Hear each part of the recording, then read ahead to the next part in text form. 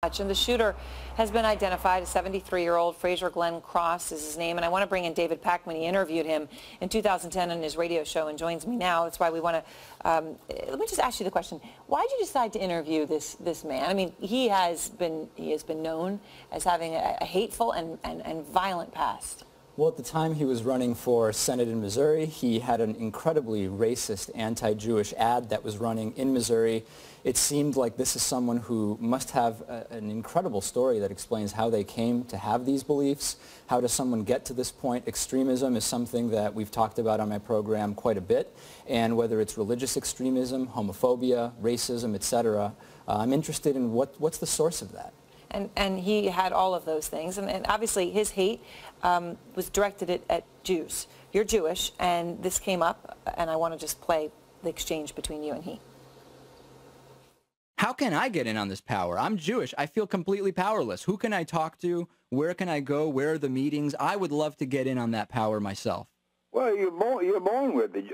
All the big Jews discriminate in favor of other Jews. That's why there's so many Jews in the mass media, for example. But why am I why there's so many Jews in the federal government? But I'm powerless. Where can I? You're where are they meeting? Powerless. You're not powerless. You got your own damn radio show. You own 70 radio stations. You call that powerless? Believe me, I have no power.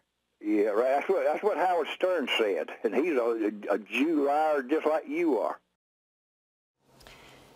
Were you ever concerned for your own safety? This is someone who, by the way, has been implicated in the murder of another liberal Jewish radio host in 1984. He only served 3 years for that. Yeah, you know, with all of these extremists, I think they're all on the edge of rhetoric becoming real-world violence. So a lot of people today have asked me, was there any sign that he specifically was ready to go further? We had the evidence from 1984 that he had gone further, but at the time there was nothing that made him stand out from the other extremists. And you interview a lot of people because you focus on this issue of extremism. Where did he rank? Was he someone that was off the charts or no? He was certainly near the top when it comes to how angry he was. Many times I'll interview homophobes, extreme religious zealots, etc. And while their rhetoric is incredibly hateful, towards me they're very nice, and typically they want to help people. Many times they want to save people. He told me in no uncertain terms that even though I had never met him, even though I had never said anything specific to him or wronged him, merely because I was Jewish, he didn't like me, and that was actually an outlier. And here's, you asked him specifically, do you hate me because I'm Jewish? Here's what he said.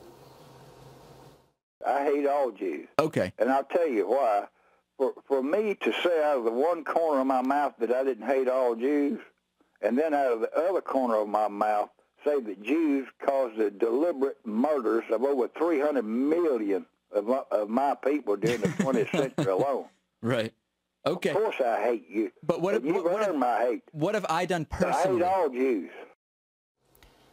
It's incredible when you hear that, and you look at this person who only served, as you say, 3 years in jail for abetting the murder of somebody, that this person was actually out and able to do what he just did.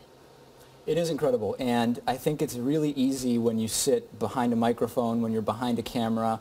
You get a little bit insulated or desensitized, both to graphic and violent images, but also to extremism. And I think this happens to anybody who interviews people that are so far on the political spectrum to one side. And this is incredibly unfortunate, and it instantly brings you back, and it reminds you that just because you're behind the microphone doesn't mean these people aren't real. Yeah, well, it's incredible that those things are being said, and this person was still out living a normal life. And as you say, you interview a lot of people who are like that, so maybe this is a wake-up call. Thank you very much, David. We appreciate it. Thank you. And out front next.